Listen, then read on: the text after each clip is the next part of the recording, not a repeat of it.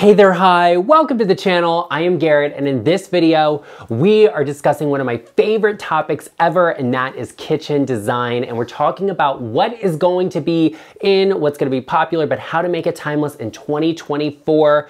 Oh, the first major design feature your kitchen has to have in 24, there are no excuses at this point, is an oversized vent hood. She is the girl, she is the moment. I love this in a kitchen, and I think if you're renovating your kitchen, if you're like, you know what, my kitchen's not bad, like the cabinetry's not bad, the countertops are not bad, like all of it's in good condition, it just feels a little bit like it needs an uplift, it's the oversized vent hood for you. That is the thing to do in the kitchen, and I love that for 2024. Yes, it's been in for a couple of years now. We've been looking at like the hearth style hood, we've been looking at the big oversized box hoods. I think as long as it's built in, as long as it feels substantial, it's a really good hood. And that makes a kitchen feel very luxurious when you have that kind of big statement focal point. Because let's be real, what we're doing in the kitchen is cooking. I'm not there to hang out, I'm not there to chit chat with you, okay? This is not mom's pie factory or whatever. We're cooking, we're having dinner, we're in the kitchen. I need it to look gorgeous and glamorous because all things in my life need to be. And the oversized vent hood is gonna give me that. I say go oversized, take the cooktop you have underneath and go the next size up. If you have a 30-inch cooktop, get a 36-inch vent hood, get a 40-inch vent hood. Give me big, give me oversized, give me glamour. And I think that's gonna make a kitchen look so luxurious, but also timeless. The opposite end of that is gonna be the ultra contemporary micro kitchen. You know, like if you're in a small apartment, you don't have the room to have like a giant, massive vent hood. What's happening in this area of design is a built-in integrated vent hood kind of with like one long panel of cabinetry that opens up and it's kind of built in, boxed in, so you get that really simple, clean, sleek look, but you get the storage that you don't want to miss out on by having an oversized vent hood. And I think that's really wonderful as well. I'm really liking what I'm seeing in terms of micro kitchen design. And there's a lot to consider as to what goes into those micro kitchens that could be applied to a larger kitchen and what goes into a larger kitchen that could be downsized into a micro kitchen. I think that is the big topic, the big question. If you are having some kitchen difficulties, some dilemmas, some drama, I am at your service. You can always book a one-on-one private consultation with me to answer any and all of your decorating needs. Using the link in the description box down below or going to intro.co/GarrettLeChic. You know, we were just talking about micro kitchens, which, love that fantasy for me. I don't have a small kitchen. Like actually I've been in like 5, 8, 18,000 square foot houses that have the same size kitchen I do. Not that I think it's like that incredibly large, but it's, I guess, just like a normal size kitchen. But the micro kitchen is, you know, really interesting to me and I love seeing that design. But what's happening with those micro kitchens in modern spaces is the all black kitchen. That's the next big trend for 2024. All black everything in the kitchen. I'm talking black cabinetry, black hardware, black countertops, black backsplash cabinetry, black hardware, black countertops, black backsplash, black appliances, all of it completely blacked out. I do think that's actually really cool in an ultra contemporary space or even in like a restored old brownstone. Like I think it's really nice to have all of that original feature detail, high ceilings and beautiful ornate moldings, and then like a really modern all black kitchen. Could I personally live with that?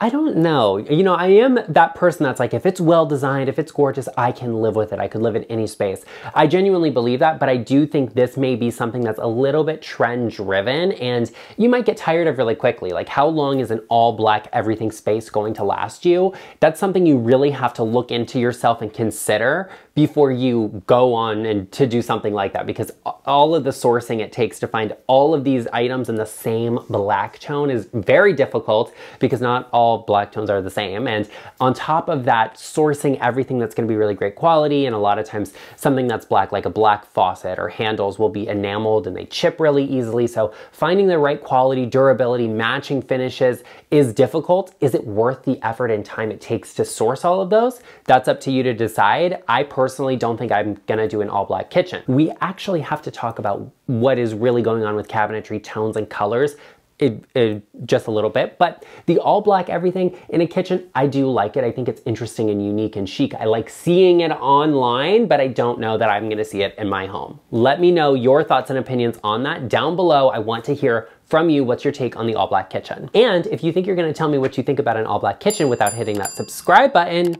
think again. Join us, become a part of the LeChic family, hit that subscribe button, give this video a like, and then tell me what you think of the all black kitchen. There are some major and massive trends coming for kitchen design when it comes to appliances.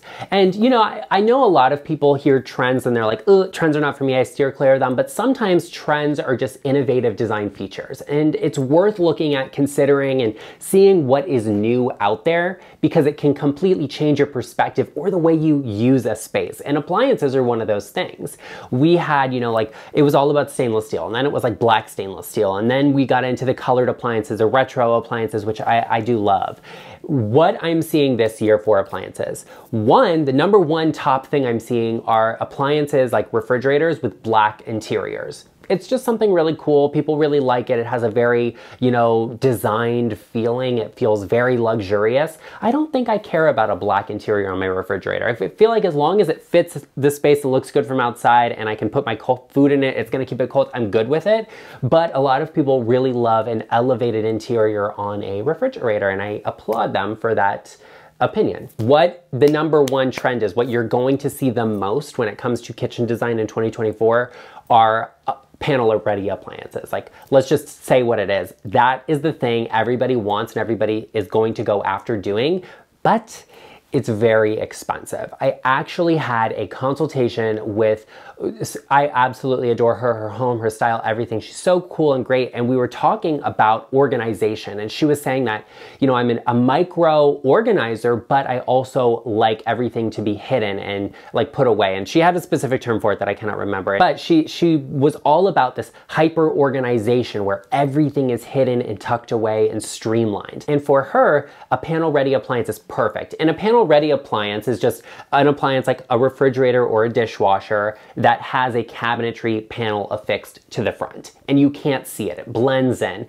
We had them a little bit in like the early 90s, late 80s that just didn't look good, and they weren't hidden. You could obviously spot that it was a refrigerator there, but today they're looking really good. I love these. I adore them. I think if you have the budget for it, it's great. You know, you look at a refrigerator and they're not inexpensive, right? Like, you could go and get like a scratch and dent a refrigerator for a couple $100, but you know, you want to get a brand new one from a top name brand, you're gonna spend like in that $2,000 range. A panel ready refrigerator, you're gonna double that, if not more. So they are really expensive, they look really beautiful, but you pay for them. And maybe you get what you pay for. That's something to consider. If that's not for you, if you don't have the budget for that, because you know, it's like you have to plan and budget for what you're doing in your kitchen when you're doing it. And so maybe that's just one of the things you have to give up on. I say go for a counter depth refrigerator. There is no excuse. I don't want to hear it. Don't tell me how you can't fit a pizza box in there. Girl, I'm not putting a full pizza in my refrigerator. I'm eating the pizza and then putting the leftovers in there. They don't have to stay in the box. You can do that too. I don't want to hear it. No excuses, no full depth refrigerators.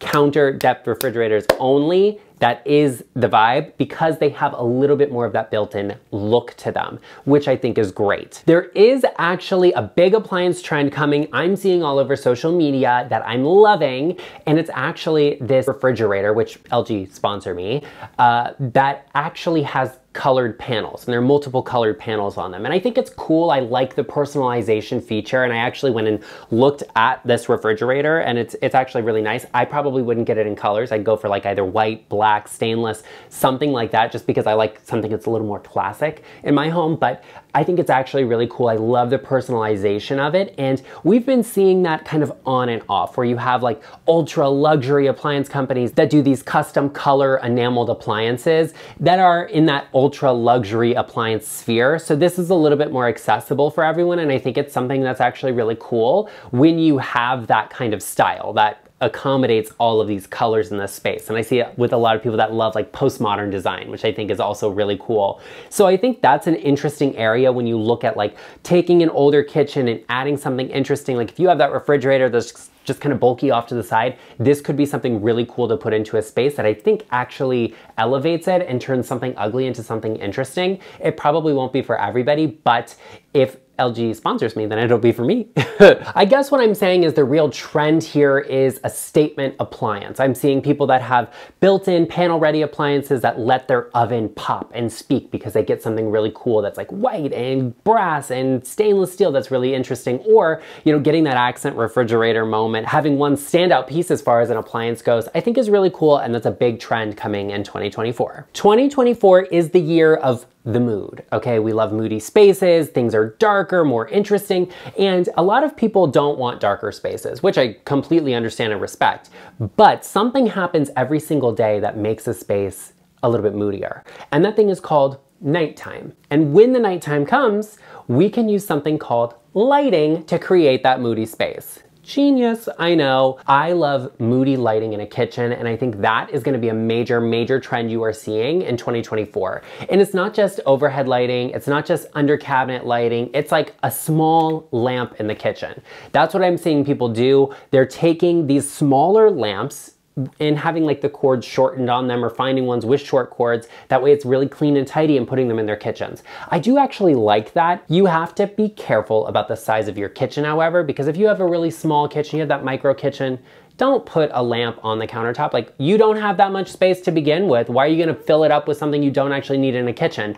But if you have a large enough kitchen, it could be something really fun, a good thing to put in that empty kind of corner in the kitchen, and it's a great way to enhance the moodiness, the effect of the entire space. Bring the lighting from the living area where you're hanging out into the kitchen in that open concept space. That's absolutely perfect, and I think it's fantastic to have a little bit of extra lighting in that space. If you're not the person that wants to have a lamp in your kitchen though, because not everybody is like, yeah, let me get a lamp in my kitchen. Like, some people are like, oh no, like I do too much greasy stuff, and like maybe you're frying foods all the time, you don't want a lamp there that you have to clean. You can actually get a directional plug-in nightlight that has a similar effect. I actually have a couple of them in my home that I put like, oh, that random dark hallway, put one of those lights in it, and now we can kind of see the floor in that space, or you get a little extra light. Like, you know, my dogs don't like to sleep in the pitch black, so I have a little nightlight for them. That's their vibe, that's what they like. That can also get you this effect without having a lamp in your kitchen. Rope lighting, under cabinet lighting, if you have a gap of space above your cabinetry, putting lighting in there.